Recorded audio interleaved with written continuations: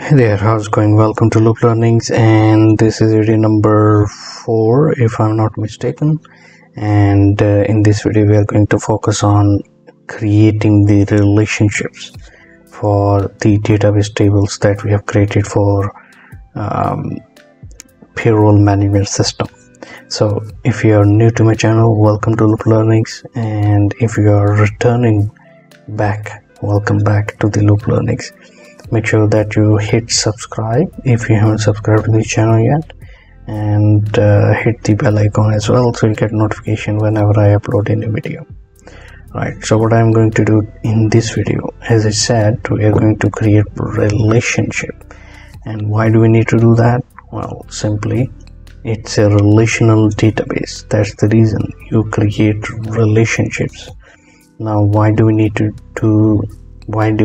create a relational database? Well, in summary, we want to create a unique data every single time. So for example, if you created a customer, that information can be utilized many times, hundreds, thousands of times. For the same customer you can create 1,000 repair orders, or for the same employee you can create 1,000 transactions for the payroll. And this is what I'm going to demonstrate, and how do you create the relationships in Microsoft Access.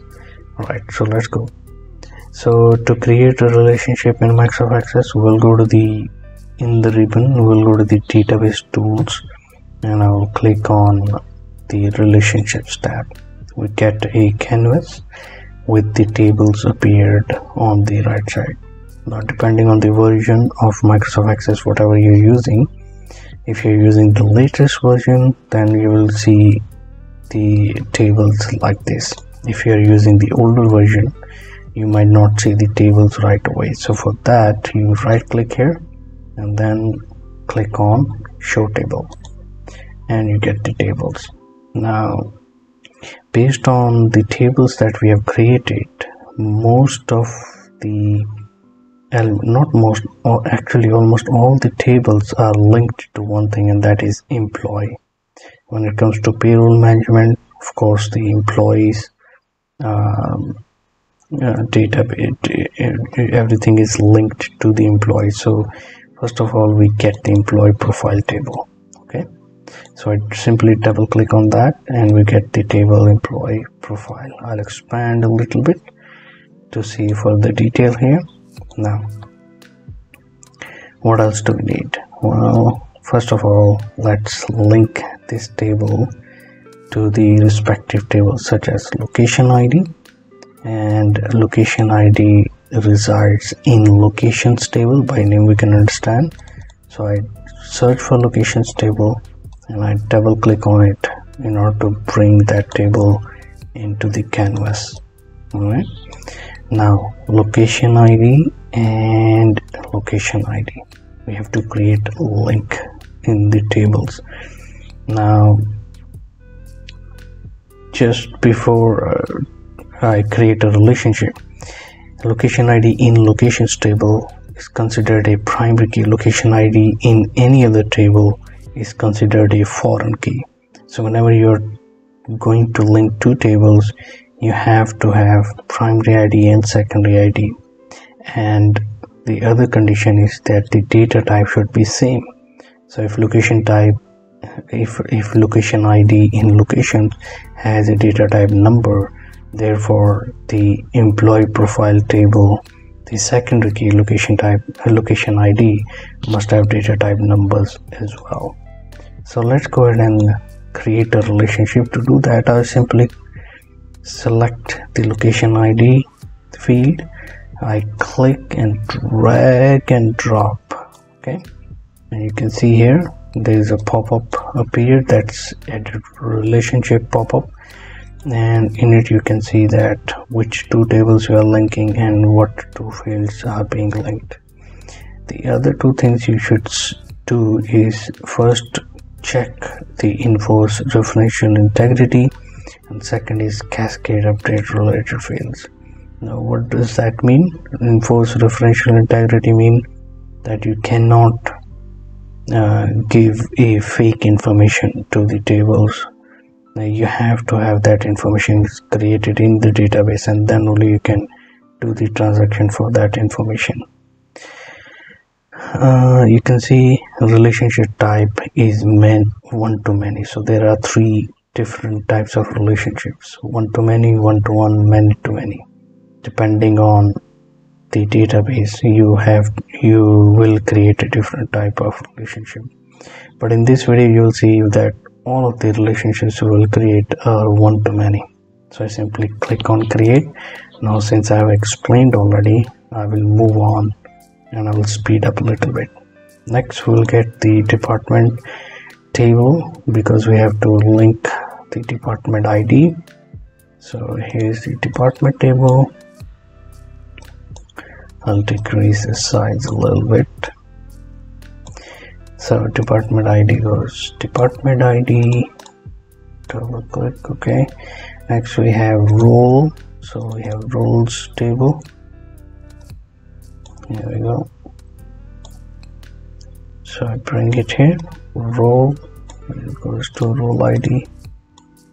Then next we have grade ID, that resides in grading table.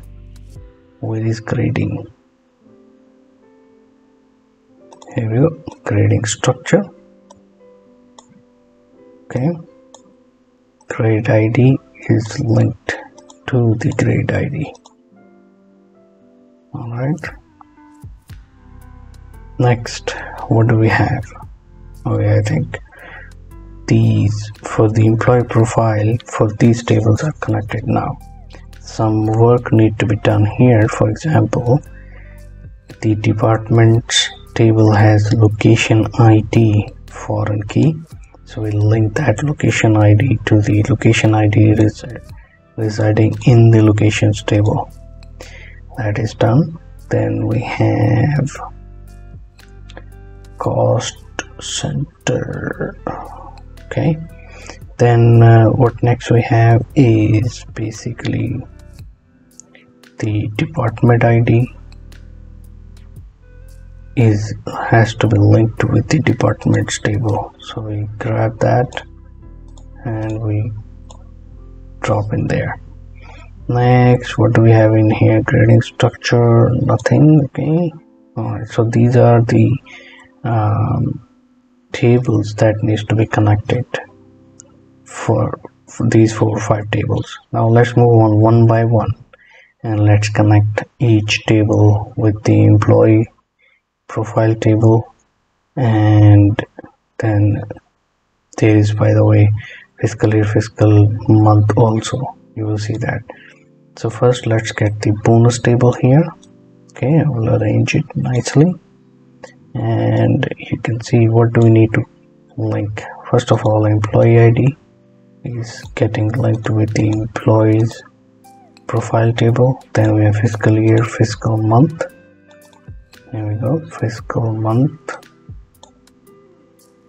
and we have fiscal year. Okay, now these two needs to be linked. So fiscal year is linked with fiscal year table. Then we have fiscal month is linked with fiscal month table. Alright, that is done. Now let's move on to claims table. Now what do we have in claims table? First of all, employee ID. Alright, then we have fiscal year. Okay, are you getting it? Hopefully you are getting it. And fiscal month. Alright, next we have compensation change. And first of all, employee ID. That's the table we want to link. What else do we have? Nothing here. Compensation. Here also we have employee ID to be linked. Alright, departments is already there, so I don't need to fetch it. Employee profile is already there. Flow table. Do you know what is the purpose of flow table? I hope that you remember. I've demonstrated in the previous video, so if you haven't watched that, go ahead and do it because it's very, very important.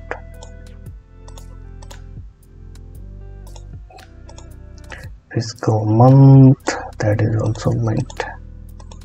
Alright, then we have incentive table. We'll grab that. So employee ID, these two are linked. Fiscal year is linked, and then fiscal month is linked. Then we will get leave entry, and in leave entry we get the employee profile in employee ID. And what else we have? Well, good old fiscal year and fiscal month. Alright, you getting it? I hope that you are. Now locations is already there. Medical table, let's get that. Now let's connect medical tables employee ID to the employee ID. Fiscal year gets connected to the fiscal year, and fiscal month gets connected to the fiscal month. Simple as that. Payables table, let's get payables table, and employee ID, get employee ID. Fiscal year gets connected to the fiscal year. Okay, and then we have fiscal month that gets connected to fiscal month.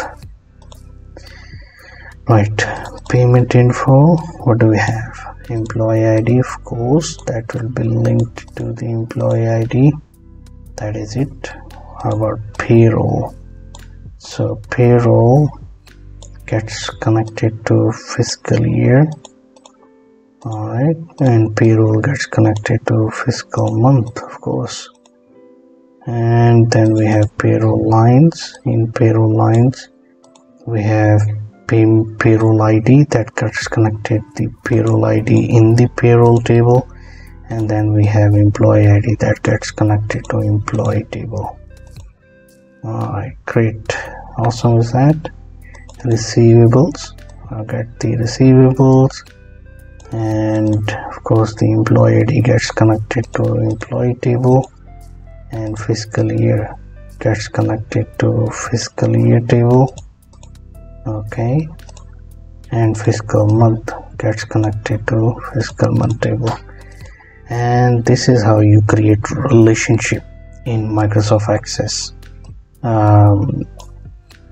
I hope that you have learned something in this video. Now we are done with the backend of the payroll management system, almost done. There might be changes in the table structure, etc., that we will look at if it happens to have some changes. But other than that, for now we are done with the database aspect of the application. From next video we will start the user interface. Anyway, I hope that you have learned something, and if you have, even if you have not, please do let me know in the comments below. If you like whatever you've seen, smash the like button, hit the subscribe button and bell icon as well, so you get notification whenever I upload a new video. Anyway, thanks a lot for supporting and watching. I will see you in the next one.